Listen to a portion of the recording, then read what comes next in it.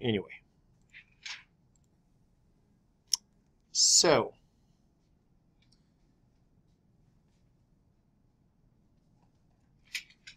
when a man gets the ligation of vas deferens,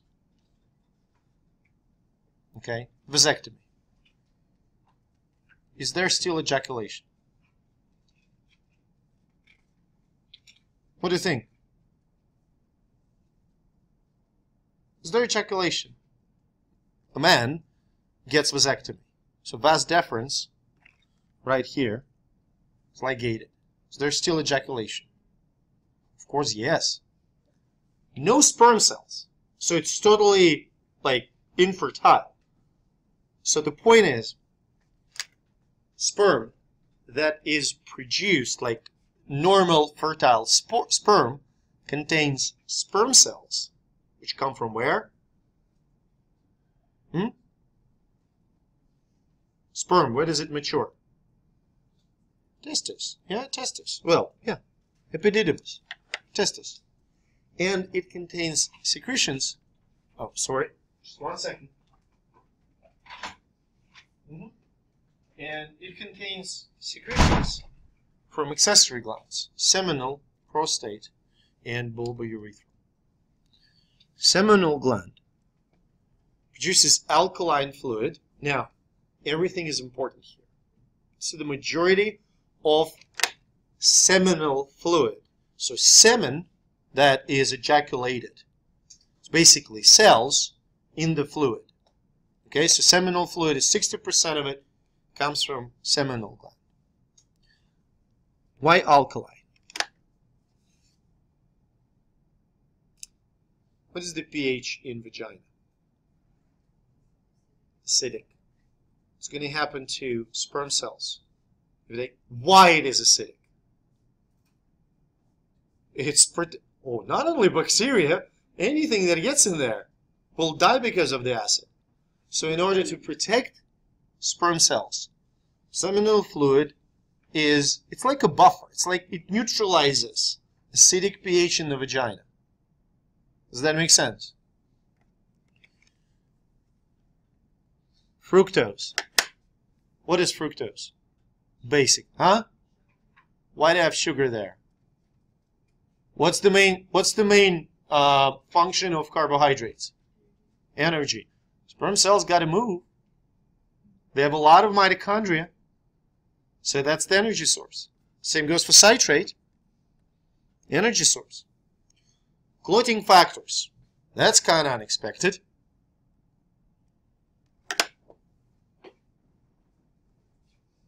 Why? Sperm coagulates in the vagina, so it doesn't drain. It stays there. Everything has a purpose here. Prostaglandins. Fantastic. Prostaglandins in the cardiovascular system, they actually vasoconstricting, they stimulate smooth muscles. In vagina, they stimulate peristalsis essentially. Retroperistalsis that moves the sperm through the uterus towards fallopian tubes. Because otherwise it cannot get there. Okay?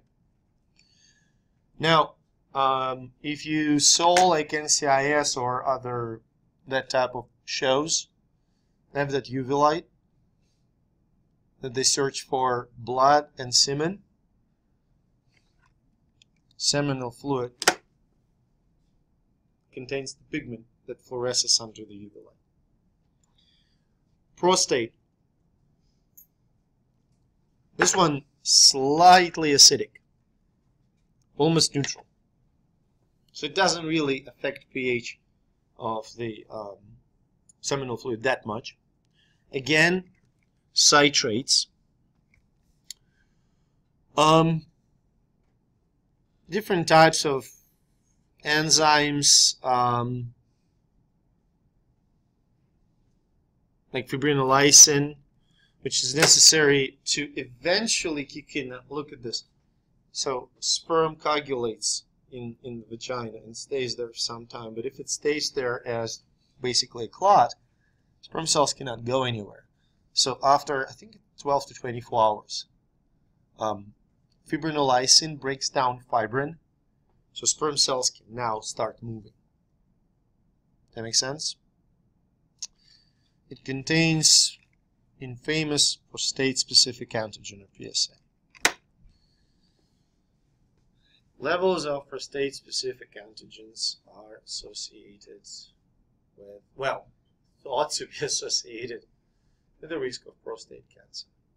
One of the components of prostate cancer screening for men used to be levels of prostate-specific antigen. Now, more and more it is shown that actually it can be false positive, it can be false negative. So like if somebody has low levels, it doesn't mean this person doesn't have cancer. If somebody has high levels, doesn't mean that there's cancer. It's probably something wrong, but maybe not, you know. The function of prostate secretion is to activate sperm cells. And bulbourethral gland is located right here, okay? So they're rather small. It produces mucus during the arousal. It lubricates glans penis, making copulation in the course easier. And it also neutralizes acidic urine. Remember we talked about it. Urine is slightly acidic, which is not good for sperm. So bulbourethral secretions help to neutralize it. I don't have a special thing on it. I'll just mention it. Prostate cancer. Second most common cancer in males after the lung cancer. If it's diagnosed early. Okay, so for prostate, what conditions are associated with prostate abnormalities? One is prostatitis, which is inflammation of the prostate. It's treatable, often not really active lifestyle. Okay, benign enlargement of a prostate gland. Benign. So prostate gland becomes larger, and when it becomes larger, it squishes prostate urethra. So urination becomes painful. It's one of the first symptoms of prostatitis and benign prostate enlargement. And then there's, of course, prostate cancer. 4 stages, as with any cancer. 3rd and 4th are invasive. 3rd stage usually associated with invasiveness in the surrounding tissues. 4th stage is metastasis. Fairly easily diagnosed because it is often preceded by benign enlargement or prostatitis. For, I think, now the recommendation, regular prostate exams after 45, I think. And it's a manual exam. When doctor just sticks the finger up the anal orifice and palpates the prostate gland for its size. Best diagnosis. Early detection and treatment. Very high degree of remission and recovery. Okay, there are chemotherapy, radiation therapy. So it's in the early stages. It's very, very treatable. Now, the problems associated with it can be related to erectile dysfunction. Now, the mechanism of the male sexual arousal are fascinating. It's great because you can see 2 systems, sympathetic and parasympathetic, working together. In females, the function of sympathetic system a little less noticeable. here's the deal. So what happens in males? There are two separate responses. One is erection, another one is ejaculation. So in erection, what happens? Parasympathetic response that results from sexual excitement leads to the release of nitric oxide from the endothelial cells in the blood vessels. That release leads to relaxation of smooth muscle cells surrounding blood vessels. That leads to vasodilation. That leads to the rush of blood into the corpus spongiosum and corpora cavernosa, and engorgement of penis, which results with erection. Dilation of arteries and arterioles. Does that make sense? It's pretty straightforward. Sympathetic stimulation leads to constriction of two things. One, constricts the bladder sphincter. I will try to show it for you. So basically, the bladder sphincter. You see, that's the bladder, okay, and that's urethra that comes from the bladder. Can you see it? Let me erase it. So that's part of prostate urethra. Essentially, what happens here, a little sphincter that constricts to basically prevent sperm that goes through the vas deferens and then ejaculatory duct into the urethra, to prevent sperm from ending up in the urinary bladder. Does that make sense? Basically, that, closes the way to the urinary bladder, okay, and the sperm rushes through the urethra. So basically, sympathetic stimulation leads to the contraction of smooth muscles that surround vas deferens, that surround urethra, that surround ejaculatory duct, to push sperm out. Okay? That's ejaculation. Now, you can say, wait a minute, there are muscles participating in this. Yes, they are. But in this case, ejaculation and erection, two totally different responses. They occur simultaneously, though, because basically the stimuli are pretty similar. Does that make sense? So I have two systems working together, which is quite exciting. Now, male orgasm is absolutely unnecessary for reproduction, technically. So from physiological standpoint, it's some weird chemical reaction in the brain. That's it. Drugs to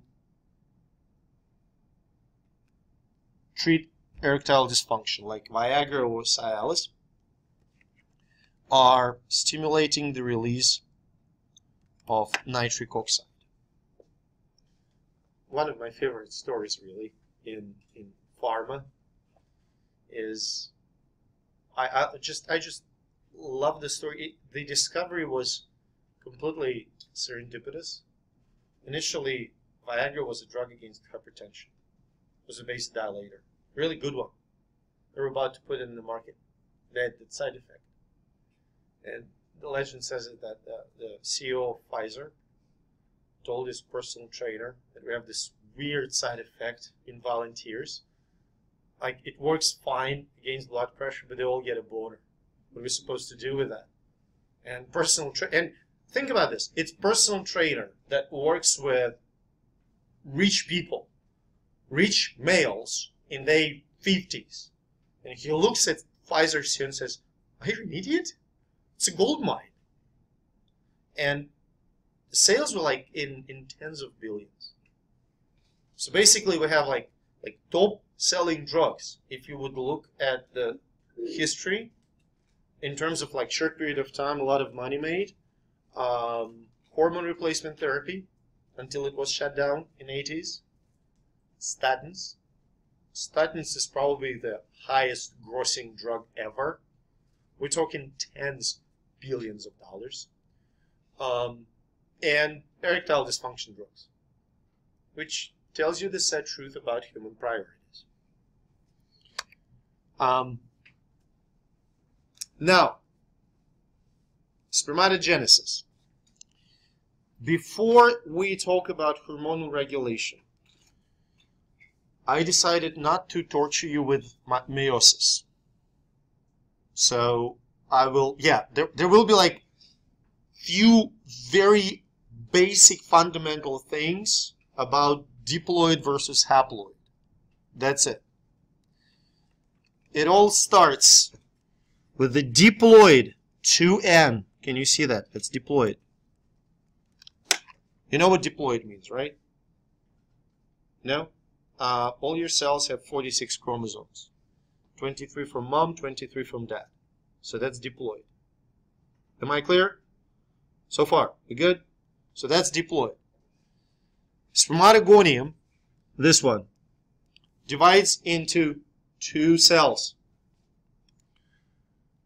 Daughter cell, which can further work for sperm production, and type B daughter cell. So type B cell develops eventually into still diploid 2N primary spermatocyte. We good? So far. Okay? Then it divides in the process of meiosis 1. There are two meiosises. Meiosis 1 yields two haploid cells. Do you understand the difference between diploid and haploid? Now, if you will tell me that haploid cell has only chromosomes from mom or only chromosomes from dad, this is wrong. What happens essentially during meiosis 1? Imagine that you have a deck of cards and another deck of cards. Two decks, okay? And they have different, how you call it, the other side. What's the word for it? Like the side where all the pictures are? Huh? Now, there's a face and the back. They all have, one deck has like blue backs, another deck has red backs. So those are your chromosomes. What happens during meiosis 1 is that those decks are shuffled.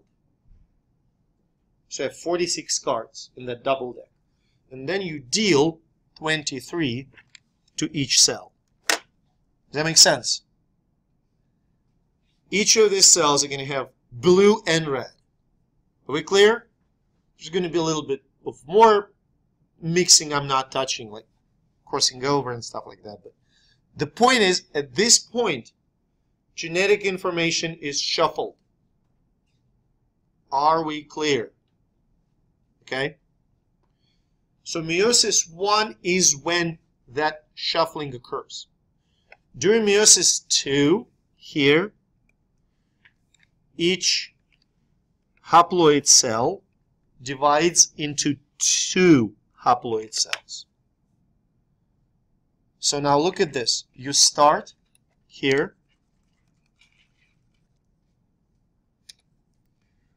with how many diploid cells? Just one. Just one. That's the one. Okay? You good? Just one. It divides. It's normal mitosis, nothing fancy. Produces two diploid cells.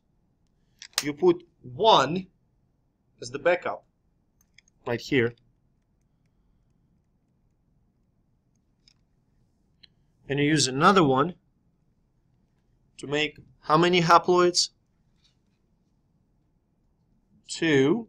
And then in meiosis 2, you double it. So from one diploid cell, essentially, here, you have 4 haploid cells.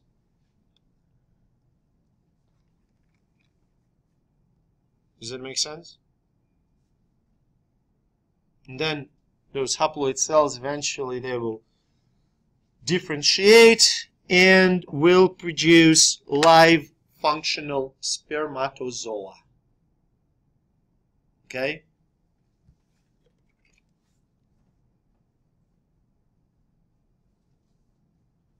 Does it make sense? So that's spermatozoa.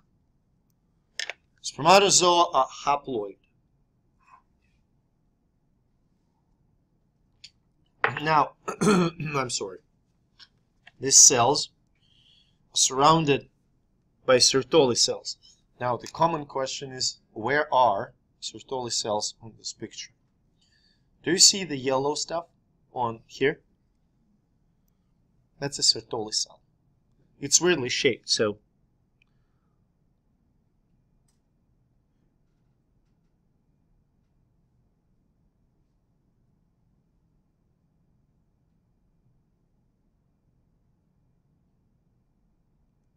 this is all Sertoli cell. You see how weird the shape is? Do you see what I just traced? That's Sertoli cell. That's its nucleus. So Sertoli cells, they first nourish sperm during maturation. Does that make sense? Second, they guide them. They produce factors that help to guide sperm maturation. Are we clear about it? So far, we're good. And last thing, this here is the tight junction. This one. Here's the deal. If your immune system will see sperm cells, it will produce autoimmune response to your own sperm. They have to be isolated. So there's a really tight blood-testis barrier. There's those sustenticides, Sertoli cells, prevent blood from interacting with sperm. Now here, let me just finish it really quick. So this is seminiferous tubule. So essentially, you see those tiny little cells here?